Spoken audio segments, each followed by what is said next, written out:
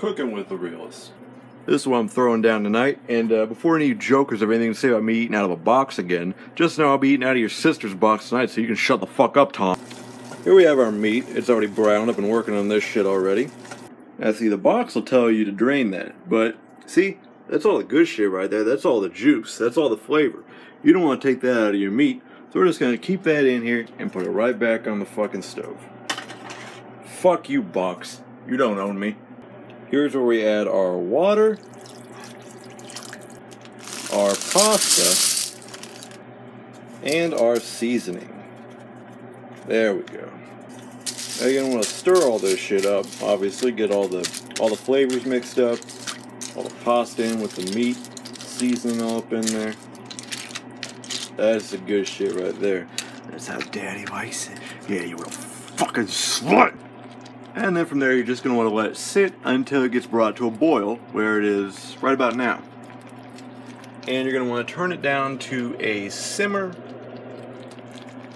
And then you'll want to cover it. This is not the right size lid for that, but that's all I can find. Again, critics and detractors can shut the fuck up. And we want to cover it and let it simmer for 9 to 11 minutes. 9 to 11. But now, you're going to let it simmer for 9 to 11 minutes and stir frequently. It's been about 10 minutes. Let's take a look, and oh, look at that. Most of the water's gone. We're about ready to roll here. Now, what we're going to want to do is take this boy off the heat. Then we add the salsa. Get all that shit out of there. Yeah, it's good. And the Velveeta cheese sauce, or Velveeta cheese, whatever the fuck this stuff is. It tastes better than it looks, trust me. Let me stir all this up nice and good.